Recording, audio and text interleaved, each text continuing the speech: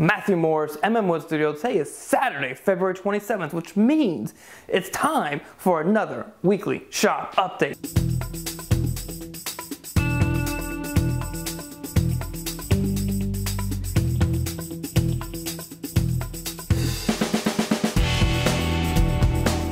So what's been going on in the shop this week? Well, I released an update last week, as you guys know, and I was away. So I was in beautiful Washington, D.C.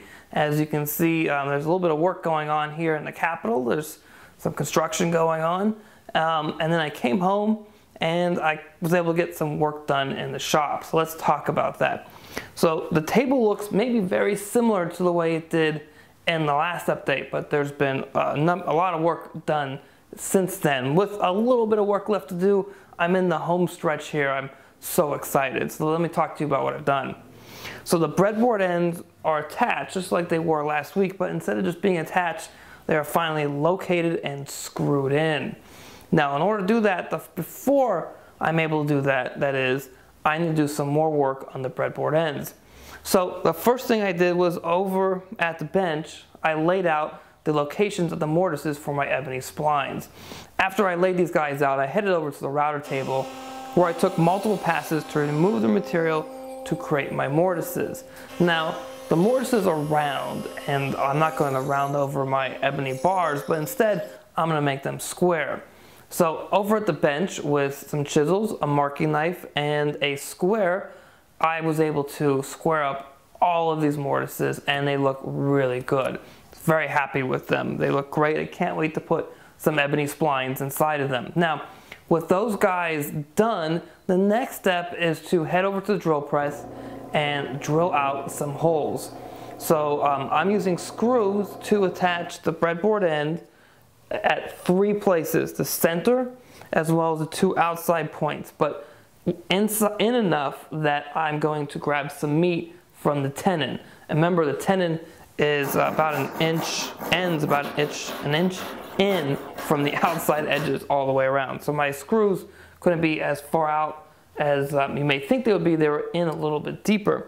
Now the screw in the center, the hole there has no play in it. That pilot hole is the size for the screw. However, the pilot holes on the outer edges, those holes are enlarged after I've located everything.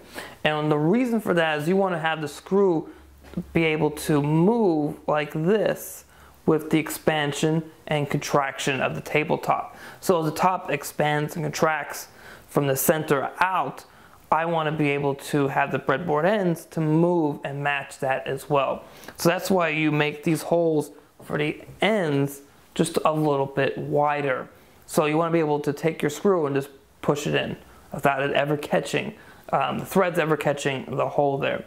So that's where I am at the tabletop. Now the next step here is to cut the mortises for the stepped ebony splines right here. But it's Saturday, it's about 5:30 in the afternoon. I was ready to start this, but I figured, well, let's shoot the update just in case I don't have enough time to get all these done. I want to get an update in this week. So that's either going to happen today or tomorrow. But either way, I wanted to get the update in because I didn't want to miss a week. So that's pretty much it for this week, except I have missed the question of the week for the past couple of weeks. So the question of the week for this week is, do you prefer good old-fashioned screwdrivers like this or more modern day ones where you can change the bits out to use it one screwdriver on multiple types of screws? Let me know in the comments. I'm really interested to hear what you guys think. And as always, please subscribe to the channel, share it with your friends, and hit that thumbs up button if you like this video. If you're watching this on Facebook, hit the like button, share it in your timeline, and head over to the Wood Studio page on Facebook and like us there as well. And as always, everybody, have a great week in the shop.